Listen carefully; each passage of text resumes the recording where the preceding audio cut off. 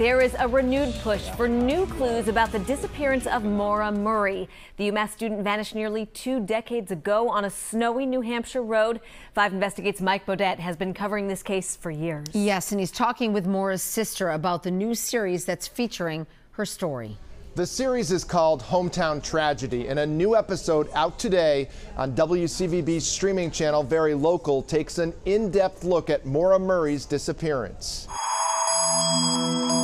This was the first case that really took on a life of its own on the internet.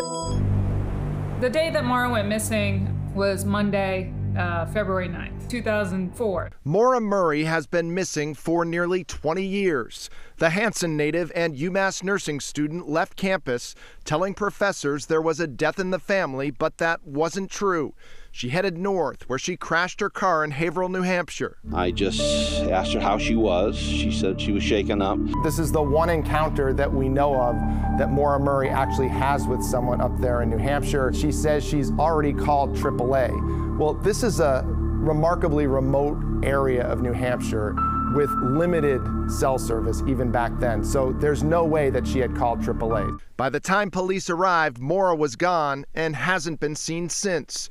The mystery now the focus of the Very Local series, Hometown Tragedy. How important is it that you keep Maura's name out there? Well, it's the most important thing. You know, we're going into almost 2 decades now of not knowing and having no answers. So the best thing that I can do for Maura is to ensure that she doesn't become a file on a cabinet. Maura's sister Julie believes the mystery will be solved someday.